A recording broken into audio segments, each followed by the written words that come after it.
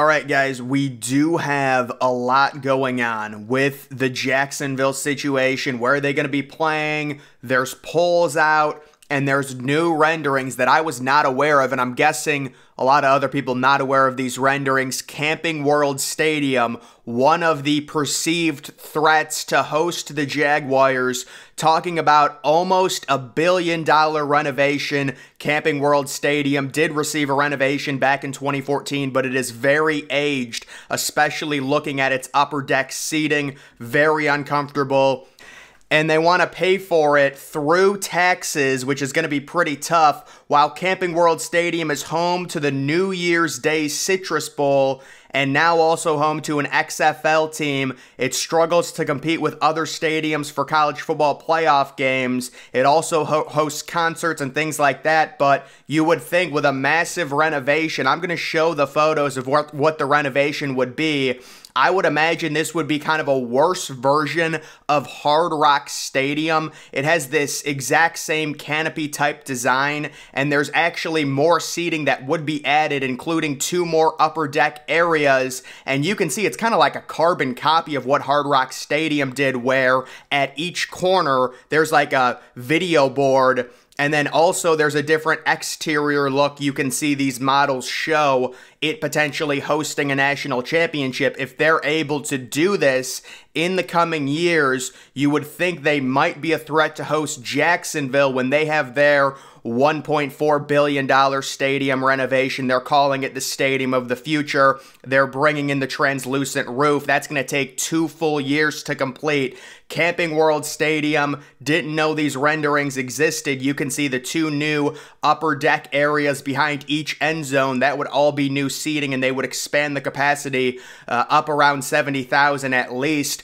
Also, it looks like new suite level seating as well, located right next to where the upper decks are. And there is it with the canopy overhang. That canopy looks very similar to the MLS type designs we're seeing. Also the European soccer models. That's what they're all going to start doing. It gives you the shade, especially being in Florida, while also being an open stadium. Unlike the Jacksonville model, which is completely closed, this would be open. Again, similar to what Hard Rock Stadium is trying to do. And there also was a poll.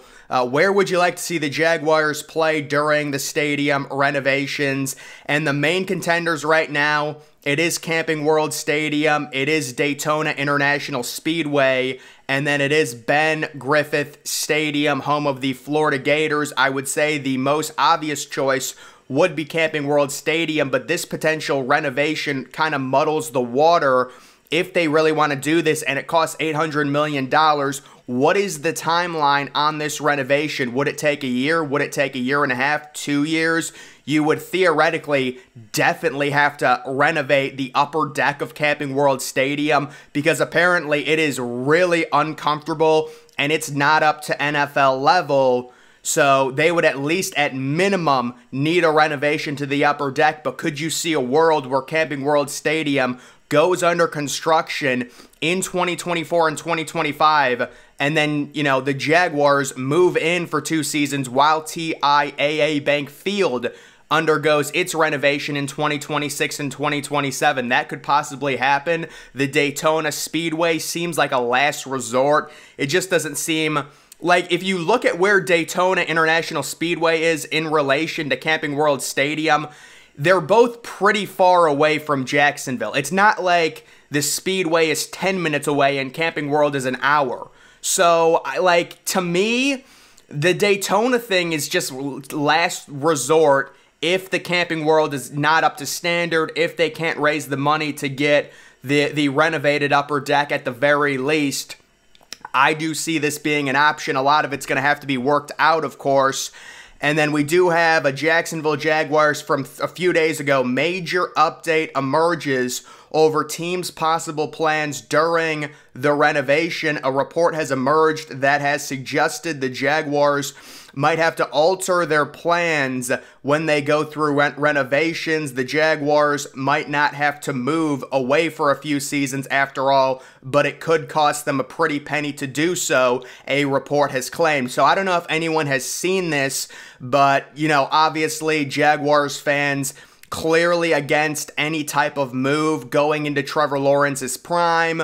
You know, they won a playoff game last year. If they have to move for a few seasons, that is demoralizing. So there is the idea that they could host games while the renovation and the construction is going on. The issue is it would take 2 more years to complete. So it would be a 4-year slowed construction because you would have to account for the NFL season where you'd have to stop construction completely. And then also, it would cost an extra $120 million. So I do not see this idea as legitimate unless they're just obsessed with staying in Jacksonville and they see that maybe their championship window is coming and they don't want the Jaguars to be in a different city playing theoretical home games with a juggernaut type team.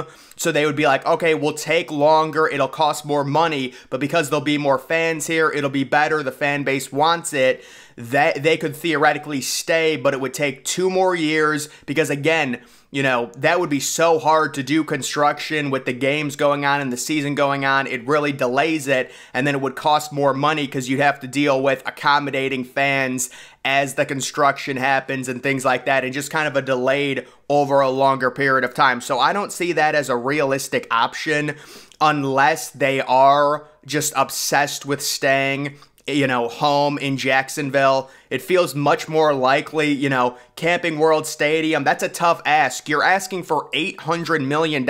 I mean, looking at the renderings, yeah, that's what it would cost. You know, if you're going to do all of that, if you're adding 2 upper deck areas, 4 new scoreboards, and a canopy, yeah, it's going to cost a lot of money, especially nowadays, especially in Orlando, Florida.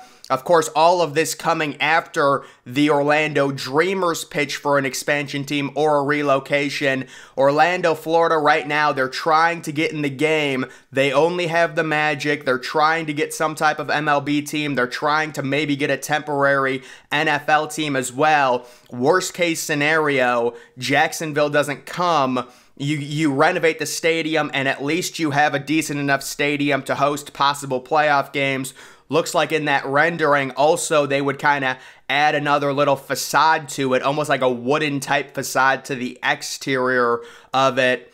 Right there, you can see that. Also looks like there's a few little lakes. Oh no, those are already there. I thought they were going to add man-made little ponds, but we will have to see what happens with the whole Camping World Stadium, the Jacksonville Stadium saga. I did see they were exploring the Daytona International Speedway with a meeting. So they had a meeting with reps from Daytona to see how practical it would be. You know, that just seems ridiculous. I think they're trying to lay out their options right now. The key thing with Camping World, minimum, you would have to at least have it undergo an upper deck renovation where they would change out the seating to accommodate NFL fans and make it more comfortable. But if you really want to talk about timelines and trying to align it perfectly, could we be looking at Camping World getting a renovation in 2024, 2025, Jacksonville moving to Camping World after its renovation is complete to play 2 seasons there, and then moving back home after 2027 when TIAA Field and its huge translucent roof design with open air is installed in 2028. All of this is moving targets. This has not even been funded. Again, this is a lot of taxpayer money. It's going to be a big ask, but there is speculation going on right now that that is something that could happen. And then, of course, we have the 2 other situations right now in the NFL. I'm really looking to see if anything happens this offseason. You know, I really hope something comes out about one of these because it's just, it's good content. But it's the Cleveland Browns and the Carolina Panthers, both rumored to have wanted a stadium rebuilt. Actually, I can quickly talk about the Chicago Bears as well because they're dealing with some things. They don't know where they're going. The rumors now with Chicago, they might actually stay with Soldier Field, which would just shock me. I still think all of this where, if you're following the Chicago situation, there's all these different cities in and around Chicago saying, we can have the Bears, we can have the Bears, we want to make a pitch. It seems like it's all crap. I still think they're going to Arlington Heights. They want a whole sports complex campus in Arlington Heights. and that seems most likely the funding of it's going to be an issue because it's a $3.5 billion dome stadium that they're trying to get, but I still do think that is most likely for Chicago. Like most of these mega projects, especially when it comes to stadiums, they move at a snail's pace. You get a lot of different things where it becomes like a leverage play, and they try and get other cities involved, so Arlington Heights gives them a better deal, and that's kind of what's going on there, I think, at least when it comes to that. And then Carolina and Cleveland, I do wonder if we get any news on either one of those two. The Browns did come out and say that they had planned a $1 billion renovation or rebuild, whatever you want to call it, and Carolina wants a $1.2 billion renovation. For reference, Jacksonville's is $1.4 billion. But the original idea before these recent renderings came out was Jacksonville was going to be around $1 billion, and they've had to up it to 1.4. After the recent renderings, after the inflation mess within the United States, it's gotten up a little bit, and the entire area in and around TIAA Bank Field is around $2.2 billion total. So they're doling out a lot of money. Even Camping World Stadium, $800 million in tax money. How is that going to work for Orlando? That's a tough one to swallow, especially nowadays where seems like we're kind of going more towards privately financed, which I think should be the case. These billionaires need to pool their money together. They make money off of the team. They can afford the stadiums. It is what it is. Camping World's a little bit different, though, because it really doesn't have any tenants. So that could kind of muddle the waters on who pays for it exactly, possibly being taxpayer money. But that is the update. We'll have to see if Jacksonville does go to Camping World Stadium for 2 years. Maybe they do the whole thing where they stay in Jacksonville and you know, it's an extended renovation where it's delayed because they don't want to leave, and it happens over 4 years. I think that's unlikely, and it would cost them more money, but it is a thing where Jacksonville's entering a really good window as long as they re-sign Trevor Lawrence, and they've dealt with so many bad years. It's like you're going to take the team away when they're in their prime. So we'll have to see what happens, but guys, that is going to do it for this video. Make sure you follow me on Twitter. Link to that's always in the description.